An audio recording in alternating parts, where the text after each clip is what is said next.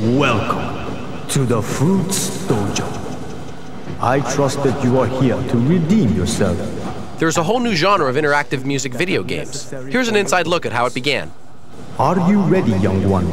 I shall give you my best. People always have kind of a wall between music and life. I'm a musician, so I don't feel any wall between music and me. So I want to erase this kind of wall.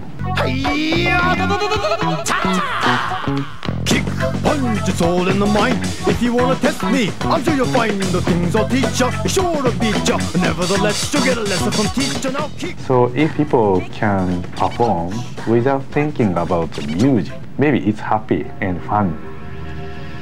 As a boy, Masaya Matsuda loved playing keyboards in Space Invaders. As a musician, he played in a rock group called Size and composed for TV and radio ads.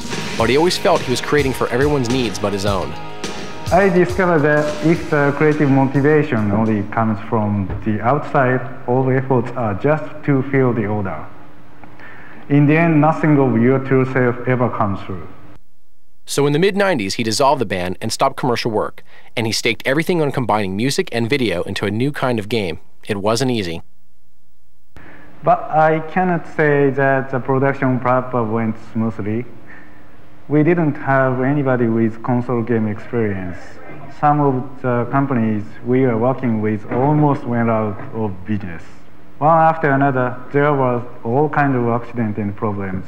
A key team member even ended up in the hospital after a traffic accident. The entire 2 years were like that. But in December of 1996, the world's first next-generation interactive music video game was released in Japan. It opened up a new genre, paving the way for games like Spice World and Bust-A-Groove. Yo, yo, yo! Check this out! It's party time in the house! For those who perhaps haven't heard of PaRappa, it's a rap game. Basically, the player follows the short word sung by the sensei and presses the button in rhythm to the rap. The rhythm of the sensei is shown on the top of the screen as button symbols. The player just has to follow along and press buttons as shown to the beat.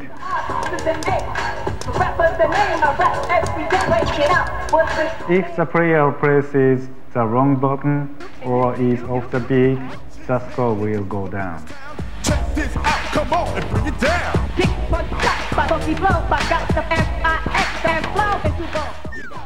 The game actually has 4 different soundtracks for 4 different player ranks, woven into a single track. As the player rises or falls in rank, the track changes appropriately in real time. It's a breakthrough in programming. I am a chicken from the kitchen, and I ain't kidding, although nothing is written. You are a chicken from the kitchen, and you ain't kidding, although nothing is written. That's why I chose PlayStation. This kind of technology is only for PlayStation.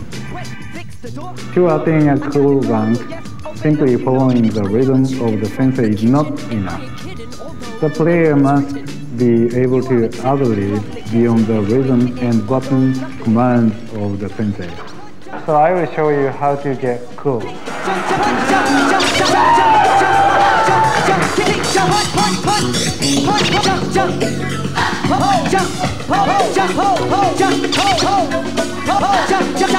PaRappa won more than a dozen awards, including Game of the Year in Japan and Most Innovative Game at E3 and the Computer Game Developers Conference. Sales took off worldwide, and today it's available in nearly 50 countries. Did